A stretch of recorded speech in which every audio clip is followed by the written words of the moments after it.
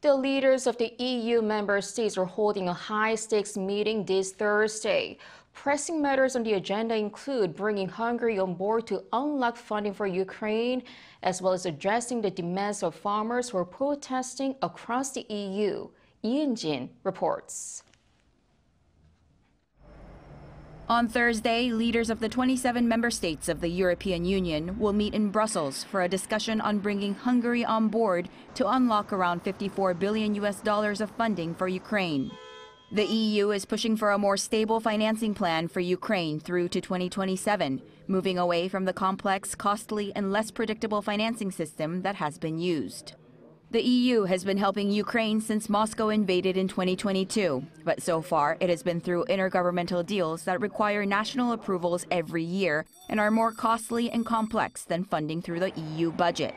Using an EU budget calls for a unanimous vote from the 27 member states, but due to close ties with Moscow, Hungary has continued to delay agreements within the EU bloc.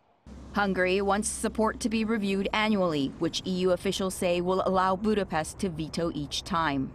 This has kept the other 26 EU countries and Hungary in a standoff since December, with leaders gathering in the hope of finding a resolution.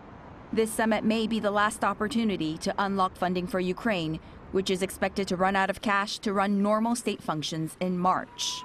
Ahead of the EU summit, farmers across the EU blocked traffic arteries across Belgium, France, and Italy on Wednesday with their tractors, as they seek better prices for their produce and less bureaucracy in their work. The protests had an immediate impact. The European Commission announced plans to shield farmers from cheap exports from Ukraine during wartime and allow farmers to use some land that had been forced to lie fallow for environmental reasons. Meanwhile, on Wednesday, Russian President Vladimir Putin said that Ukraine had used a U.S.-supplied Patriot air defense system to shoot down a Russian military transport plane last week, saying that it killed all 74 people on board and demanded an international investigation into the incident. Ukraine has neither confirmed nor denied that it downed the plane and has demanded proof of who was on board. Eun-jin, Arirang News.